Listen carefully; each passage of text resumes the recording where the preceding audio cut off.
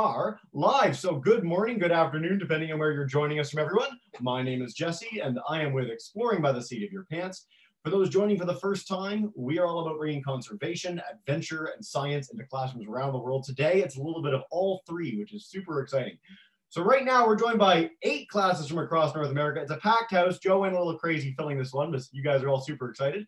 So I'm going to give you guys a chance to say a bit of a hello before we dive in with our speaker, literally and figuratively. So we've got Mr. Corsi's grade 4s in Wadsworth in Illinois. Hi, guys. Welcome in. Let's see. Oh. Hey, welcome in. Oh, there's so many of you. I love it. We've got Miss Carton's grade 6s in Anchorage in Alaska. Hi, guys. Hi. Hey, what you guys lack in numbers, you always make up for in enthusiasm. I love it. We've got Miss Vitito's grade 6 through 8s in Augusta in Kansas. Hi, guys. Hey. So nice having so many Kansas classes nowadays. Every single session I have, I swear. Miss Michael's grade 4s in Glenview in Illinois. Hi, guys. Hey. We got Miss George's grade 1s in West Palm Beach in Florida. Hi, Miss George's class. Hi. You guys are our young ones today. We're expecting some really cool questions from you. We've got Miss Rutkowski's grade 3-4s in Flatirons Elementary in Colorado. Let me just get your mic. Hi, and last but not least, we've got Mr. Kozaczynski's grade 2s in Canton in Michigan. Hi, guys. Whoa, okay, we broke the record for enthusiasm at the end. Way to go, Mr. K's class. All right, of course, the reason you guys are all here today is for our speaker. So we are joined live in Ecuador by Alex Hearn, and he is the lead on the Galapagos Whale Shark Project. He also created the Shark Research Project of the Charles Darwin Research Foundation in the beautiful Galapagos Islands. He has worked and studied all over the world in pursuit of some of the coolest creatures on Earth. And alongside being a super cool scientist, he loves talking about it, whether it's with the BBC, National Geographic, and more. Alex has been featured in a huge number of fantastic programs highlighting the neat work that he does. So without further ado, thank you so much for joining us, Alex, and take it away. All right, well, hi everyone. It's great to see so many faces from all over the world. That's amazing. In Anchorage as well, in Alaska. Wow, that's so cool. Yeah, so my name is Alex, and I wanted to talk to you today about sharks because I'm just shark crazy, as you can see. You know, I mean, I kind of have shark things everywhere. But before I start talking about sharks, I thought it might be interesting for you guys to hear, you know, how does someone end up where I am? So I'm in Quito right now. And Quito is the capital of Ecuador. So it's a tiny little country right on the equator on the coast of the Pacific. And Quito is actually the capital, and it's about, I want to say maybe 8,000 feet high, something like that. So it's really high up. It's about as far as you can get from the ocean in terms of altitude and still be able to breathe properly. So what am I doing in the Andes when I'm a shark researcher? So basically, I studied marine biology. I was always crazy about the ocean. I grew up watching Sylvia Earle and Jacques Cousteau and listening to David Attenborough, and I just wanted to go out there and understand how the ocean works. So I studied in England, and then I went up to study in Scotland in some islands called the Orkney Islands. I don't know if you've ever heard of the Orkney Islands, but they're far away, they're windswept, and they're full of ancient tombs from Neolithic the era with cavemen and stuff. Fascinating. Also taken over by Vikings at some point, which might have been a pretty scary time. So I studied up there. I did my PhD there. And then I realized after I finished that I just loved living on islands. But I felt like a little bit of a change from a cold island like Orkney to something maybe a little warmer. So I went to the Galapagos. And in the Galapagos Islands, I was a fisheries biologist. So we have a marine reserve there, but it's a kind of a special marine reserve because you're allowed to fish so long as you're not an industrial fisher person. So they fish for lobster, they fish for a few other things. And because I was a fisheries biologist, I went there. And then I went there as a volunteer for 6 months. And that was 20 years ago. And I'm still working there. And I guess after I've been there for a few years, some of the local fishermen, they wanted to start fishing for sharks. And we weren't sure whether that was such a good idea, because we already knew that around the world, shark populations are starting to decline because of overfishing. So we did an experiment, and it was an absolute nightmare. They were catching more sharks than anything else. And in the end, thankfully, they cut that off and closed it down. But I became really interested in how sharks behave, and also to what extent does this Galapagos Marine Reserve actually protect them? Do they live there all year round? Are they migrating through? And I realized there was no one there studying them. And so I thought, well, if no one's doing it, I guess I'll just do it myself. And that was really where my work began. And that was 15 years ago. And I thought it would be maybe a 2 or 3 year project. And it's turned into a long-term project. I have students from all over the world who go on and then get their own PhDs and continue to work there. So it's an amazing place to work. And I kind of wanted to share with you a few slides so you can get a feel for the work we're doing. So if you don't mind, I'm going to try and share my screen with you. And I'm not very good at this technology, so we'll see how. Okay. We can save sharks. We can travel over the world. Can we figure out Zoom together? We'll find out in a few seconds. Perfect. You're great. So my lab is the aquatic biotelemetry lab, and that means aquatic means water, and biotelemetry means how can we track animals. And obviously the animals I work with most are sharks, right? So I have a cool shark logo. And then I work with a lot of different institutions, because the important thing with this research is that you can't do it on your own. There's too much work. And so we set up a regional network of scientists called Migramar. You can see that down on the left. I'm a professor now at the University of Quito. We also have a center in Galapagos called the Galapagos Science Center. You can see down there with the iguana. I'm part of something called the Galapagos Whale Shark Project, and I'm part of the Marine Megafauna Foundation for Ecuador. So I have a lot of hats that I wear depending on who I'm talking to, but I just won't wear a hat at all today. So this is the region of the world we're looking at. So if you can see, I don't know if you can see my mouse. Can you see my mouse? Yeah, we can. It's great. So if you can see, this is a big map of the world. So you guys are mostly up here in Canada and the US. We're looking at this part of the world down here. So the Eastern Tropical Pacific. And in the Eastern Tropical Pacific, there's a lot of oceanic islands. And the most famous of those are probably the Galapagos Marine Reserve. And they're famous because this is where Charles Darwin came over 100 years ago, and he figured out that species evolved, that they weren't all created as they are. And he was looking at these animals thinking they're kind of similar, but they're different as well. How does that work? So Galapagos really became famous because of that. But there's other islands too.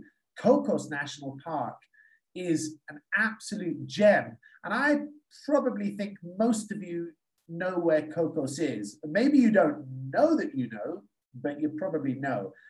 Just raise your hand if you've ever seen a movie called Jurassic Park. See any hands there? Yeah, okay.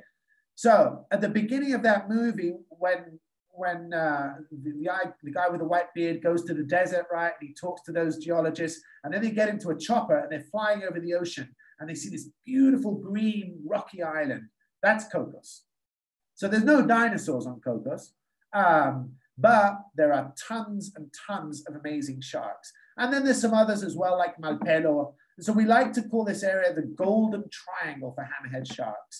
And each of these islands belongs to different countries. So Galapagos over here belongs to Ecuador.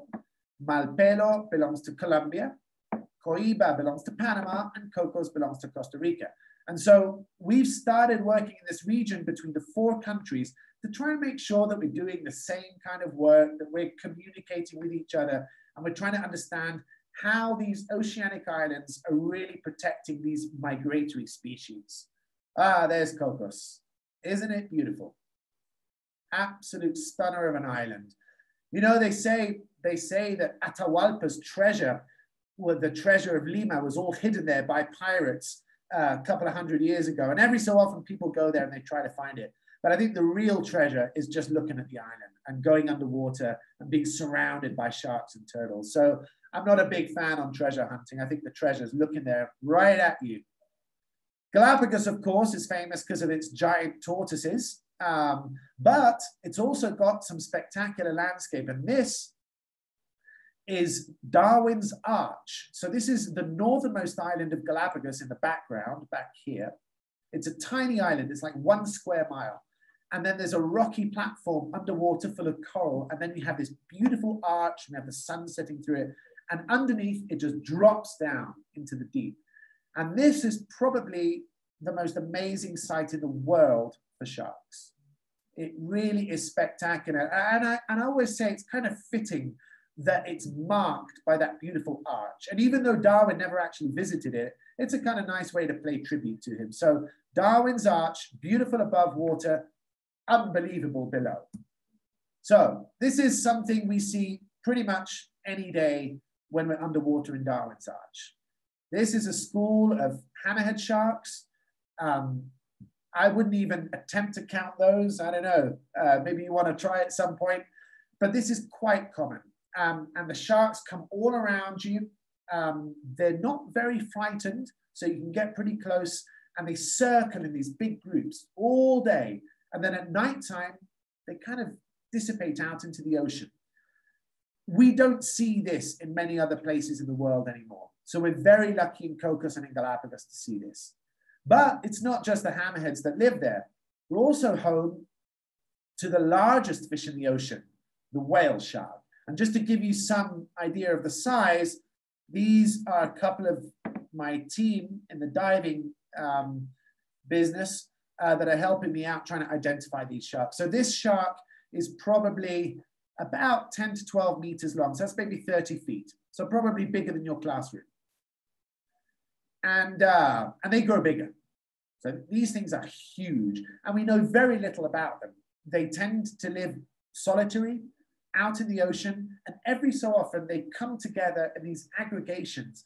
And most of these aggregations tend to be along the coast of Mozambique, Australia, Mexico, where they feed, and they feed on plankton. So they're harmless. I mean, they're really gentle.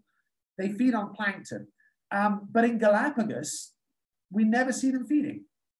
And also in Galapagos, we never see an aggregation. We always see 1 or 2. So something weird is going on. And we felt that it was time to explore that. So those are the 2 species that I work with most. But we also work with tiger sharks and silky sharks and blacktip sharks and what have you. The problem is, as you can see, that even though Galapagos and Cocos are protected, things sometimes don't go as planned. And these photos are all taken from inside the marine reserves.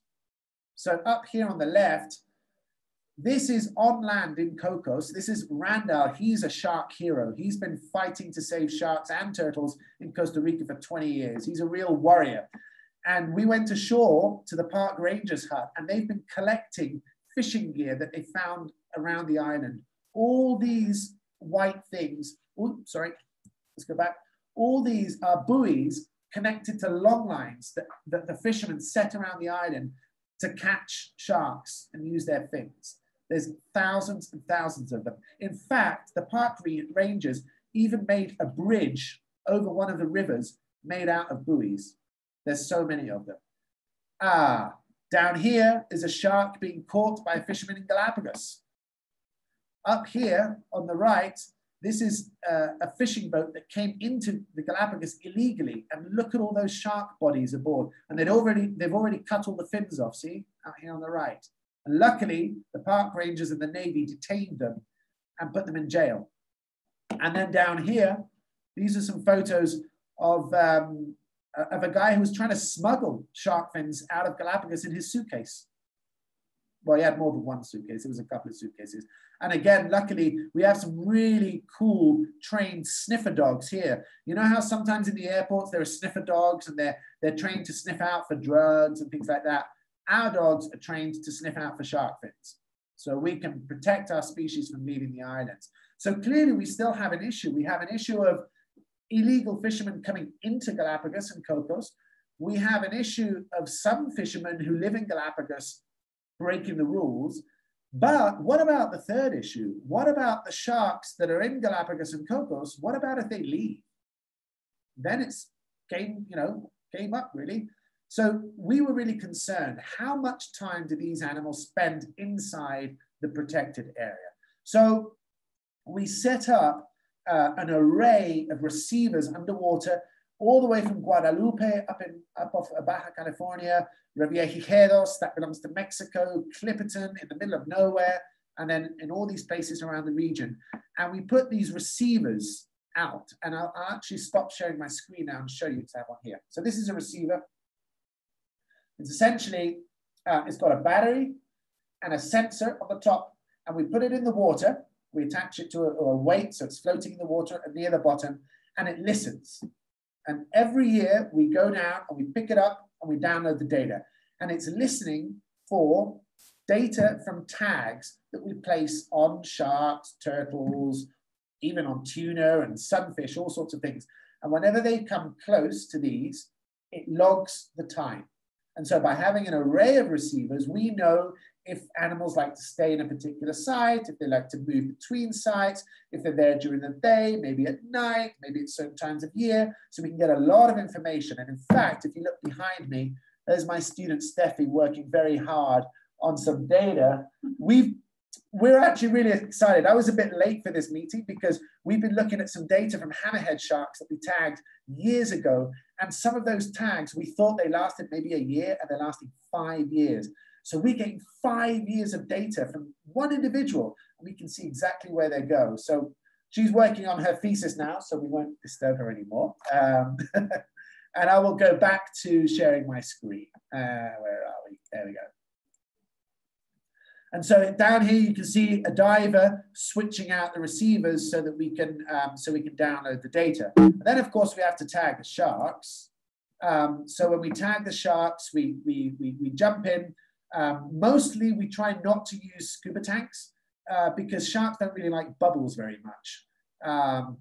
And so we try to free dive. And in Galapagos, that's quite easy because the sharks are close to the surface. So we free dive down onto them. We just hold our breaths. But in Cocos, where this photo was taken, sharks tend to be really deep because there's some areas there called cleaning stations. And the reef fish like to come and pick off all the dead skin and the parasites. And the sharks are down there at the cleaning station, and they're kind of dozy. It's like being in a spa, so you're just kind of chilling out. And then we can go up and poke them with a dart. They don't really like that very much, but it doesn't hurt them. And they, it's just like, I guess some of you maybe have your ears pierced. When it happens, it hurts a little bit, and then it's over. And so we place those little tags you can see down here, and they ping every minute. And then you can see that they're detected on the receivers. Sometimes, though, we want to have a little bit more information. We want to put some satellite tags on sharks. And with those, what we can do is we can track the sharks as they move through the ocean. Because I guess some of you might be thinking, yeah, but Alex, how do you get those receivers out into the middle of the ocean? It's really deep, you can't dive. How do you go and pick them up? Well, the answer is we don't. It's too much trouble, it's too expensive, and we can't get that deep. So for those animals that we think are going to travel out into the ocean, we use satellite tags. And what we do there is it's got a little antenna, it's like a GPS, it's a little antenna, and we stick that on the fin of the shark. And when the shark is swimming at the surface, it sends a signal to some satellites, and we can find out where it is. The downside is, though, that, well, they're incredibly expensive. And also you have to catch the shark to be able to put the tag on. And so what we do here is that we fish for them. We catch them using special hooks that don't have barbs in them. Can you see me? Because I'm doing stuff with my hands, or can you just see the screen? We can see you in the top of the screen, yeah. Right. So we hook them, but without a barb, so it's easy to release the hook afterwards.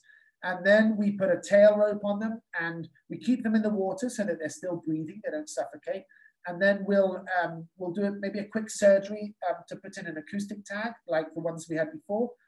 But then also we work on their dorsal fin. So this is one that we're working on in Cocos. This is a silky shark because they move long distances. And then this is another silky shark that's still, we're still trying to get it under control. So, this can be a little hectic sometimes. We need to make sure that they've got someone on the tail, someone on the head. But once you roll the shark over, the shark kind of calms down. And then once we're finished, we turn the shark back and we let it go. So it can be a little stressful for the shark and for us.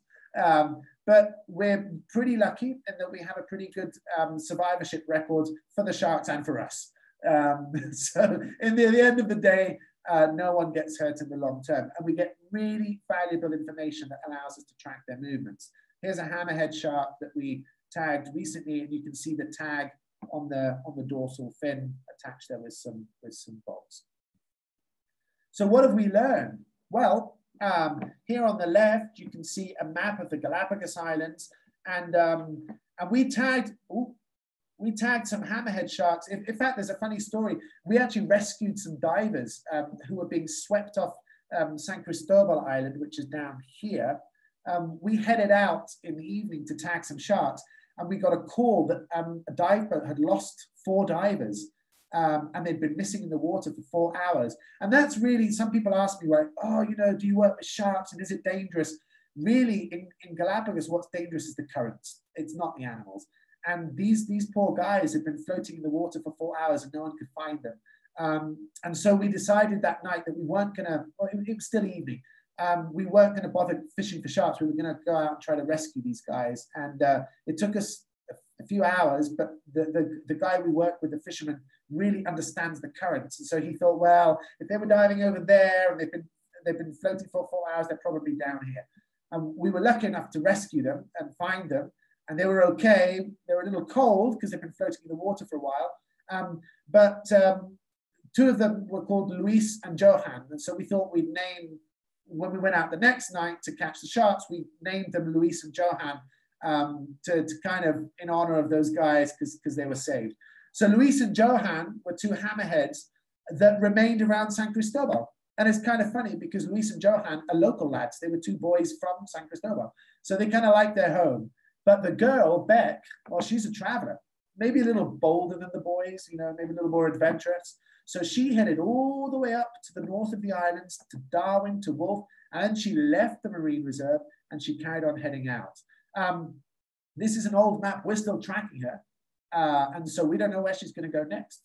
We'll have to see. But we're a little bit concerned because once you leave the marine reserve, you know, you could be caught in a fishing net on a fishing line.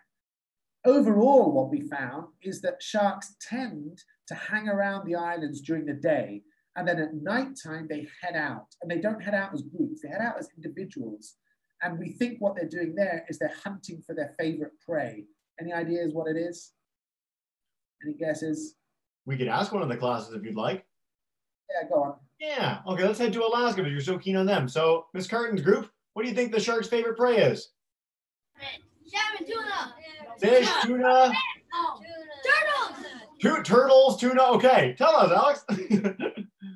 Well, there are sharks that eat turtles, but that's mostly the tigers. Hammerhead sharks have a tiny little rounded mouth underneath, and so they're not really going to go for the turtles. Tuna are way too fast. Tuna are just streaks of lightning. These guys mostly eat squid, and squid tend to be deep down in the water during the day. They're kind of avoiding the light, but at nighttime, when all the plankton comes to the surface, the tuna come to the surface too. Sorry, the squid come to the surface too, and then the sharks come to catch the squid. So they're eating squid, oceanic squid mostly.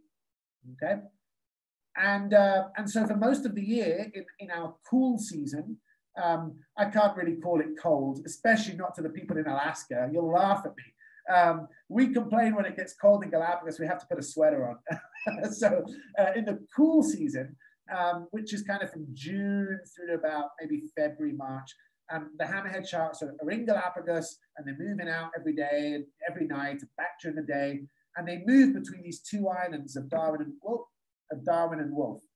But then what we found is that in March, April, they head off and some of them ended up in Cocos Island. So for the first time, we discovered that sharks from Galapagos are also going to Cocos. And that's where our network came in. So remember Randall from the previous photo? I called him up, said, Randall, I'm getting Cocos sharks in Galapagos. And he said, Alex, I'm getting Galapagos sharks in Cocos. So we need to collaborate. We need to get this information out to our politicians to see whether we can create some kind of protection that allows them to swim between Galapagos and Cocos without getting caught on fishing lines. The whale sharks, on the other hand, well, that's a completely different ballgame. What we found here, this is Darwin, the whale sharks head out for thousands of miles, way out into the Pacific Ocean. And it doesn't seem like there's anything there, but actually that's an area called the equatorial front. And what you've got there is two currents sliding past each other in opposite directions. And when things slide past each other, they tend to create some friction and turbulence, and plankton gets trapped in there. And you probably know the whale sharks are planktivores, right? So they eat plankton. So if I was a whale shark and I was hungry, I'd probably want to go to an oceanic front to feed. So we think they head out there to feed, and then they turn around and they come all the way back. And then, oh yeah, one of them went to Cocos and then went to Malpelo as well. She did like a tour of the World Heritage sites.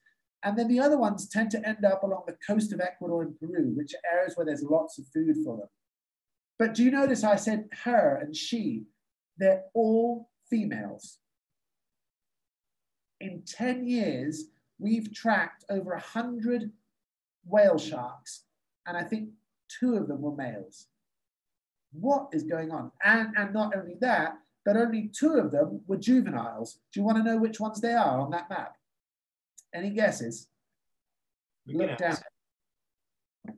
Yeah. See these here in different years. Those are the 2 immature individuals. So the 2 young whale sharks, both females, they also started heading out west, but then they kind of gave up. Ah, it's too far. And they came down. But all the adult females head out west along that front, turn around and come back again. Why no males?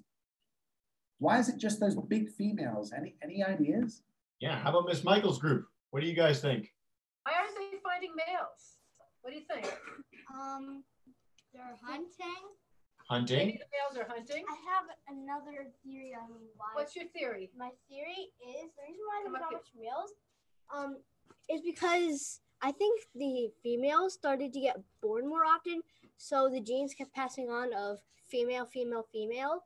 Yeah. And because there's so many females, they can't give birth to more males. Okay, interesting. How about you, Alex? What do you think? Tell us. Theory, and we were concerned that that might be the case. And as you can imagine, there would be a problem if there were no males, right, guys? It's not all about the girls. So, you know, we mean something too. We're important too. So we were worried about that. And so we started asking people on the coast of Ecuador and Peru, because they see whale sharks there. Do you see males? Do you see females? And they were saying it was about 50-50. So we know there are male whale sharks. They're just not coming out there. So why only the females? Well, that was Mr. K's class. Why only females? Why would only girls go one place? Do you have any thoughts? My theory is the males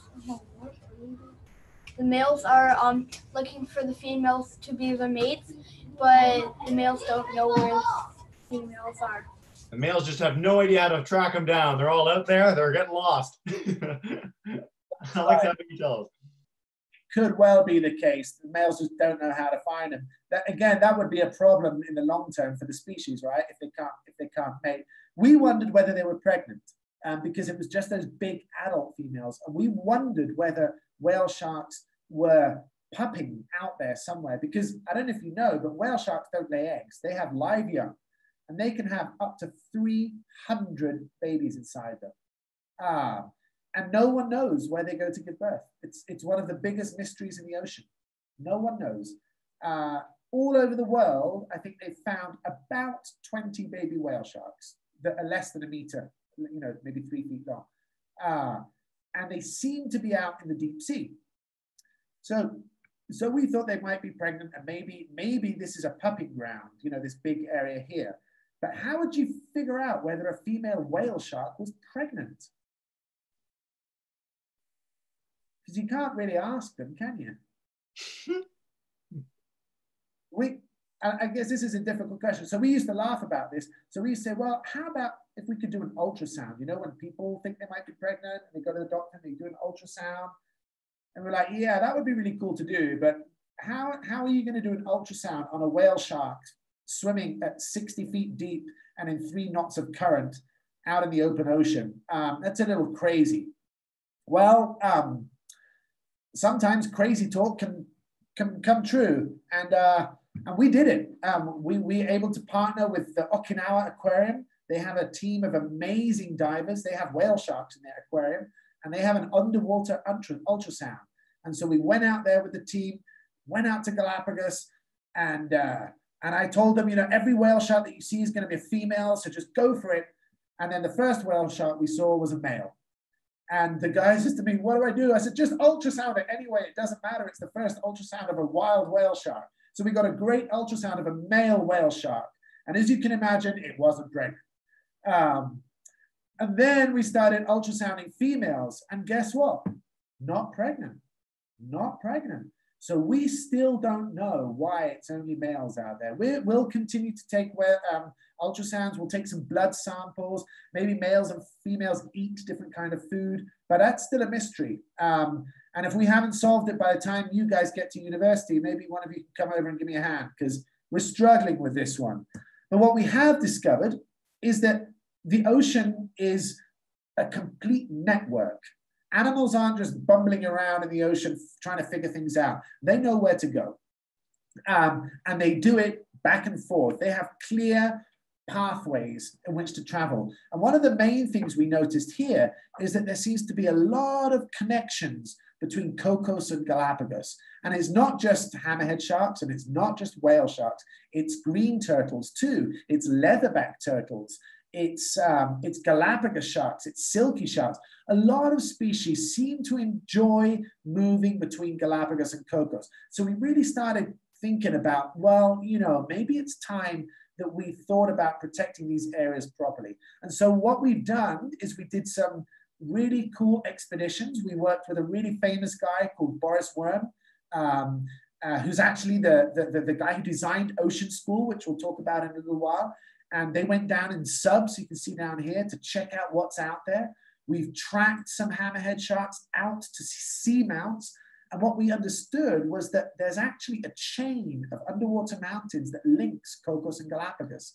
And it seems like the sharks and the turtles are moving along this chain of mountains, almost like stepping stones in the ocean.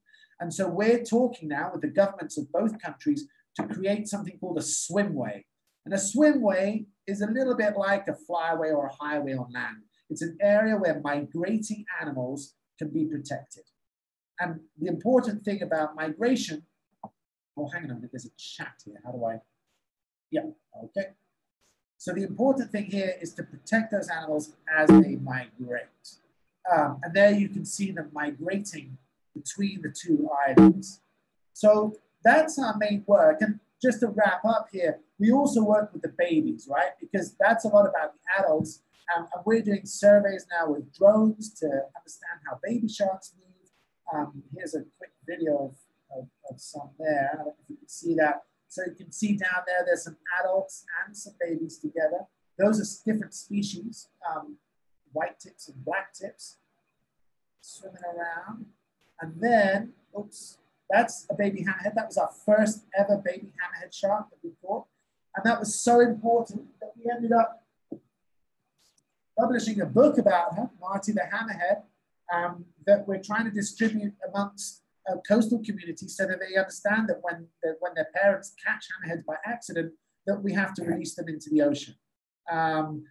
And, oh, there you go. So there's my daughters. That's Isa and Sophie, checking out Marty the Hammerhead. And that's one of my heroes, Sylvia Earle, who's basically one of the most important ocean explorers of all time. And finally, one of the things we really like to do is to develop materials so that you guys and other schools can understand the importance of the ocean. So it's really important for us to work with educators to understand. And Ocean School, which is what we've been working with over the last few months, is basically a free tool that anyone can use from all over the world. And we're going to be launching our Cocos expedition, I think it's next week. I think it's pretty soon. I'm really excited about it. I want to see how it pans out. And I hope you are too. And I'd love to hear from you if you explore our Cocos material and tell us how it went. Fantastic. Alex, that was such a cool presentation. And again, Ocean School for Class is free. I'm going to pass it along, link to all this when we're done, so you guys can check that out. It's the coolest ocean resource I've ever personally checked out myself, not the Cocos session, so I'm excited for those. But yeah, that was an amazing presentation. In addition to our live classes, we've got a bunch watching on YouTube from North Carolina, Minnesota, Ontario, and more. And so Alex, if we can dive in with questions, literally and figuratively, that would be fantastic. All right, go ahead. All right, let me head to Ms. Michael's class first, and then we'll go to Ms. George's. I know you guys have to leave in the next few minutes, so Ms. Michael's group, come on up first. Okay, we have two questions that kind of go together. So Perfect. let's see. So you guys come up and ask your questions. Going They together. kind of match each other. Okay, I'll go first. What is the average size of a whale shark, and what is the average size of a baby whale shark? And go ahead and follow up with your question before he answers. What is the biggest whale shark you've ever seen? Cool. So on average, we think that when they are born, they're about just under 3 feet long. Do you guys think in feet or in meters? They'd be a feet class. We got all Americans, so it's all feet today. Yeah, so maybe 2.5 feet, something like that. Okay, when they're born, maybe a little smaller. We don't really know, because to be honest with you, the only real experience we have with newborn whale sharks was a big mama whale shark. She was caught in Taiwan in 1995. Unfortunately, she was dead. You know, when they brought her up and they cut her open, she had the embryos inside her, and some of them were so close to being born that they were able to keep them in tanks and actually continue through the birth. And they were about 2.5 feet. The biggest the whale shark can get, I think officially it's, let's see, 18 meters. So that's what, about 50 feet? Something like that, 50 feet. You don't really see them that large anymore. But the biggest I've seen is about 45 feet, which is humongous, by the way. It's so big, you feel like there should be some noise associated with it, some rumbling. But of course, everything's silent in the ocean. So yeah, it's crazy big. And that's the biggest one I've seen. That was fantastic. Thanks, Alex. All right, let's head to Miss George's group. Come on up, guys. Can you see them? Hi, can you see us? Yeah, you're good to go. Ask the question. How do y'all put the trackers on them? And how many sharks are in the water? How many total sharks are there, and how do you put the trackers on them, Alex? All right. Well, obviously we can't catch a whale shark like we did with the silky shark. So when we put trackers on whale sharks, what we do is we have a tag like this, and we attach it to a little clamp, like a pincer thing. And so we swim down, and we just attach it onto the fin, and it sits there quite nicely. It has a couple of pads, so it sits in kind of comfortably, and then it just swims around. And eventually, because it's made of metal, it rusts and it falls off. So that's what we do with the whale sharks. Obviously, with the other sharks, we're able to catch them, bring them alongside of the boat. But the whale shark, it wouldn't be fair to do that with a whale shark. What was the other question? The other question was, how many sharks are there in the ocean? Not as many as there used to be, unfortunately. So we don't have an actual number, but we know that between 70 and 100 million sharks are caught each year. And that is more than they can recover. Some sharks have been fished so heavily, the oceanic white-tip, which is a shark I would love to see, I've never seen it before, but in some areas it's down to less than 1%. So when there used to be 100, there'd be only 1 left. And that's a real problem. So some areas still have healthy shark populations, a lot of areas don't, but we don't have a final number. Yeah. A lot of people, when they think of conservation, think of cute, cuddly animals. They think of mammals, whether it's bears, lions, pandas, etc. And sharks are such a huge part of oceanic ecosystems, as you know. Yeah, and there's cute, adorable books. I'm sorry, I said most people feel that way, but we all know that sharks are adorable, of course. The baby hammerhead was beautiful. Awesome, guys. Let's head to Mr. Corsi's class. You guys want to come up? Go for it. All right, go ahead, nice and loud. Go ahead.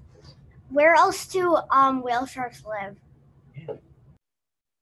Okay, whale sharks are found all over the world in tropical and subtropical waters. So from about 30 degrees north to 30 degrees south. Once you get into colder waters, such as Northern Europe, Canadian waters, or really South America, it's just too cold for them. They tend to be out in the open ocean on their own, but there's some sites, there's about a dozen sites that every season, mostly males actually in this case, appear along the coast to feed. They're like feeding grounds. So they feed on coral spawn or fish spawn. And some of those sites are Western Australia, La Paz in Baja California, where else? Gulf of Mexico, Mozambique. So there's some areas, but mostly they're just on their own out in the open ocean. Super cool. All right. Miss Carton's group, come on up. And a quick note for you, Alex. Miss Carton's group always likes to take a picture with the speakers at the end. So once we're done the live session, we'll make sure we can arrange that, if that's okay. But yeah, for now, come on up with a question, guys. Me. Somebody go. I'll do your question. Fight for it. Don't actually fight for it. I was there first. So sit down. How can you tell if it's a male or female? Another question. So sharks can be sexed quite easily. So sharks have lots of different fins. It's a shame I haven't got a blow-up shark. I have a blow-up shark somewhere. It's probably in my car. But they have their pectoral fins, but also they have something called their pelvic fins, which is just by where they poop, right? And the females just have the two fins, like that. So if you turn them over, it's just got the two fins. But the males, the end of the fin is modified into something called a clasper. So it's got these two claspers, and it's quite obvious to see. If you like, I think you'll have, I don't have one ready to show you, but they're called claspers, and there's two of them. And so if you turn it over, you can definitely see if it's got claspers, it's a male. If it hasn't got claspers, it's a female. Yeah, for any of the classes, you can look this up really, really easily. And if you ever get a chance to go to an aquarium, it's really noticeable, the claspers. You cannot mistake a male shark for a female shark. So good question, guys. And that was the closest we've ever got to actual fist fights for a question. Way to go. Whale sharks are just that cool. Let's go to Miss Vitito's class. Come on up, guys. Hey. So do the sharks move differently if there's a major weather disturbance like a hurricane? Do you know what? That is a really interesting question, and I don't know the answer to it. But when we were tagging hammerheads a few years ago, we had two tsunamis in the island where I was working. There was an earthquake in Chile, and then there was the Japan earthquake too. And one of the things I've always wanted to do, and to be honest, I haven't got around to doing it, is try and figure out the timing of when the tsunami hit the island of Darwin, and just look at whether those detections on these receivers of the sharks change in any way. I think they might not, because once something like a tsunami underwater comes past very quickly and out in the open ocean in deep water doesn't have much effect, I think it might change their behavior if they're in closer to coastal waters. Obviously, one thing that can be a problem is if there's a hurricane and there's a lot of debris and trash that gets swept into the ocean, then that can have an effect, especially with sharks that tend to be more coastal, that will eat anything, like tiger sharks and bull sharks. They might be ingesting things like suitcases and car tires and things which they shouldn't really be eating. But I think for the most part, no, they should be able to kind of just avoid any issues. Yeah, neat question though. Thanks so much. All right, let's do a few more. Ms. Rutkowski's class, come on up, guys. See you. Okay, go. You start. Look in the camera. How much food can whale sharks fit in their mouth? And why do people want to eat whale sharks' fins? Yeah. Okay. All right, that's two great questions. So whale sharks have a couple of ways of feeding. They can just open their mouths and swim forward, but they can also turn vertically into the water and suck down, and they can eat tons of food in one big mouthful. So they're pretty good. And remember, they're filter feeders, right? So it's tiny little plankton. So they can, they need a lot of food, right? They're big animals. As to the second part of the question, so there is something called whale shark tofu. So whale shark meat is not very nice. It's kind of spongy and watery, but they do sometimes eat whale shark tofu. The fins used to be, because they're quite large, they used to be used as ornaments. But now what they do is they dissolve the skin, and with the little bits of material in the fins, they use them for shark fin soup, which kind of sucks a little bit. Actually, I have a couple of photos. I want to see if I can share the screen with you again, because I have photos of that. Where is it? Here. Okay. So that, can you see? Perfect. Yeah, yeah.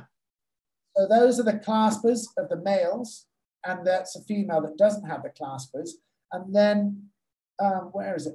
So there's the shark fin. So this is a factory in China where they're processing 600 sharks each year for their fins, which kind of sucks with their meat. And then if you can see, that's a shark's fin sliced open. So they, there's kind of skin and meat, but there's not a lot in there that's particularly pleasant. So instead of seeing those photos, we'd rather people focus on this kind of thing and on the live resource, which is really one of the most beautiful animals in the world.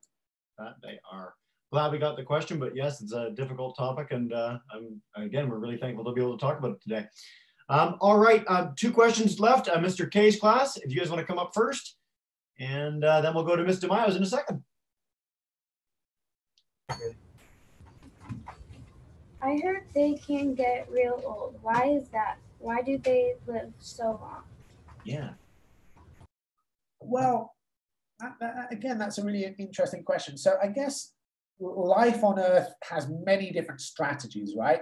And on the one hand, you could, as a species, you could be a kind of animal that doesn't live very long, but you grow really fast, you have lots and lots of babies, and so the species carries on. And that's one way of doing things. So for example, maybe a tuna might live for maybe 4 or 5 years, probably laying eggs after 2 years, and lays millions of eggs. And then most of those don't even hatch. And that's how you use your energy. You use your energy in kind of growing fast and making lots of eggs. The other strategy is to maybe have a longer life, and you grow more slowly, and maybe you have less offspring. So a hammerhead maybe only has 35 or 15.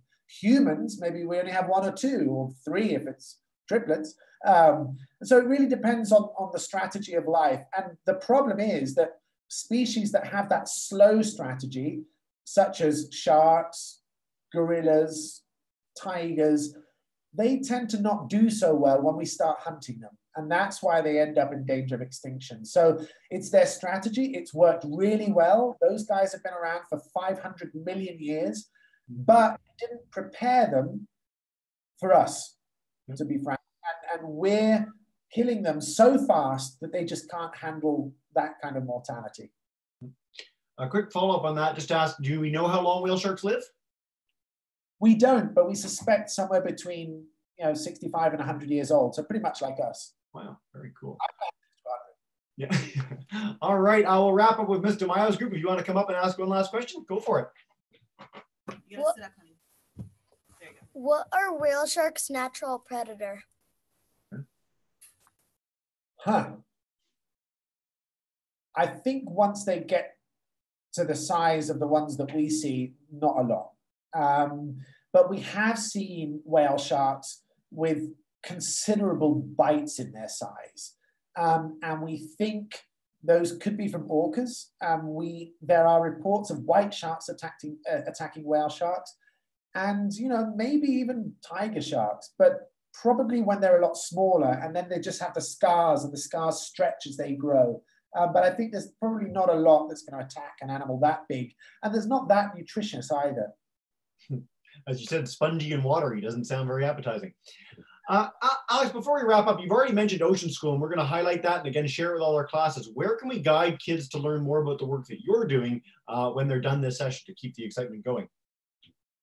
Well, I have a Facebook site that I'm always posting our material on, so you can just check me out on Alex Hearn. We have a Migramar website and Facebook site as well. That's for our regional network. That's migramar.org, or just Migramar on Facebook. So those are the two kind of Facebook and websites are the areas where we focus most. And I'm always happy to answer questions if you want to contact me via email as well. So if you want to pass your emails, my email, then that's cool too. Fantastic. Well, we will do that, and we prepare for you to be absolutely inundated, but I think every class had about 20 questions for you. So with that, how we end every session, Alex, is I'm going to demute the microphones of every single class. So if you guys get ready, boys and girls, to say a huge thank you to Alex for joining us today. You are all now demuted. Go for it.